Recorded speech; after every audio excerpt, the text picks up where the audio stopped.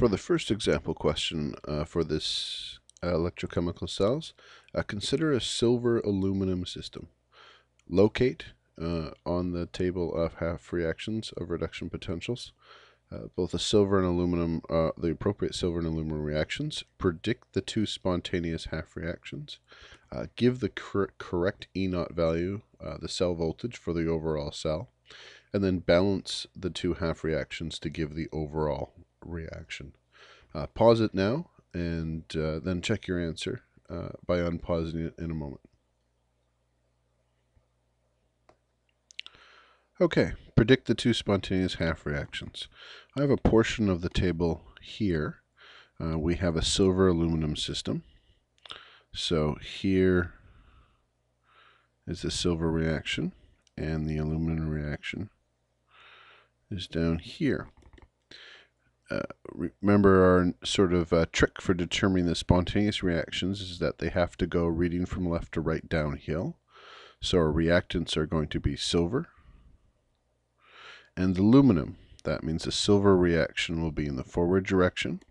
So it will be our reduction, and our aluminum reaction will be in the reverse direction, and it will be our oxidation. So our reduction, voltage of the cell, balance overall. Our reduction we said is our silver reaction. Oop, started writing that off incorrectly.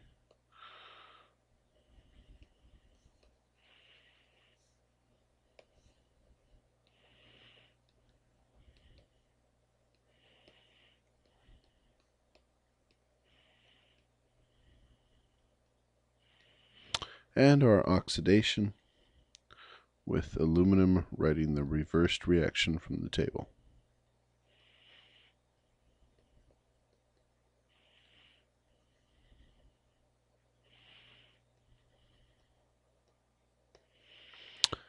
We want the voltage of the cell, and we also want to balance the overall reaction. In terms of balancing, we have 3 electrons on this side and only 1 here, so we need to cancel our electrons. So multiply everything in the silver reaction by 3. So if we have 3 silvers, 3 electrons, and 3 silver solids, now the electrons on either side cancel, and we can just add the reaction together. 3 silver plus 1 plus aluminum solid goes to 3 silver solid plus aluminum plus 3.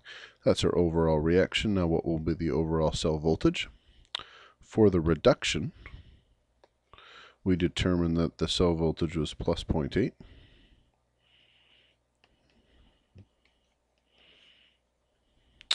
And for our oxidation with aluminum, it is minus 1.66.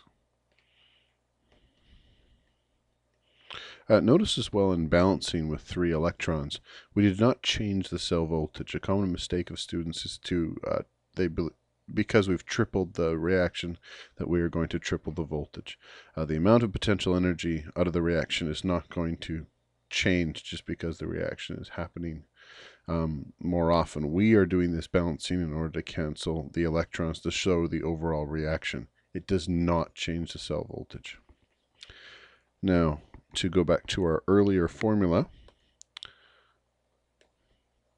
E0 of the cell is a reduction minus the oxidation.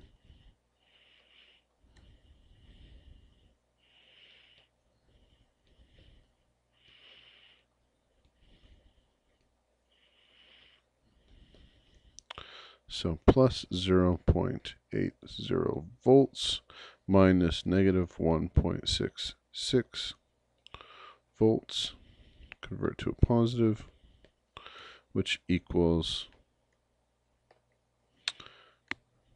2.46 volts for the overall cell.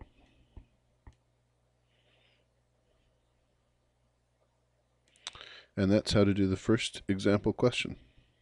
The next question, the answer to which will be posted on the next video, is diagram fully a nickel-magnesium system. Label all the parts, such as the electrodes, a cathode and the anode, the electrolytes, so we want what's in the salt bridge, what's on the anode side, the cathode side. Diagram the flow of the electrons, give the overall ENOT of the cell, give each half reaction for each side, and let me know which electrode is increasing and which is decreasing in mass. Okay, that was an overview of today's lecture on May 22nd for Chemistry 12.